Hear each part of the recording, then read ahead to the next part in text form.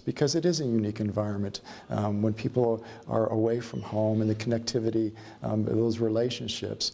And we need to not only care for those who we're serving, but we need to ensure that we are taking care of our chaplain and chaplain assistants here.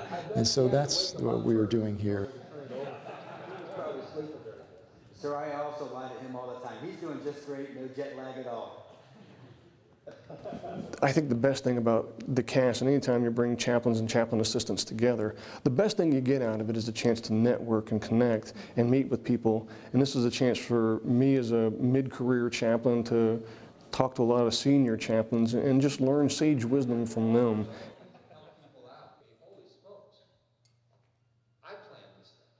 That is one of the major, combat multipliers that we bring, is being able to help these soldiers and their families through their adverse situations that they're going through.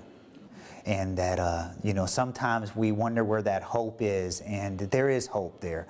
And, and I would challenge every soldier and every family member to, don't just give up. Go and speak to your chaplains. Go and speak to your chaplain assistants who have this complete confidentiality where you can go and talk to them about anything and everything, and they will keep that between you and them, and that they will help you work through these issues and get you the help that you need.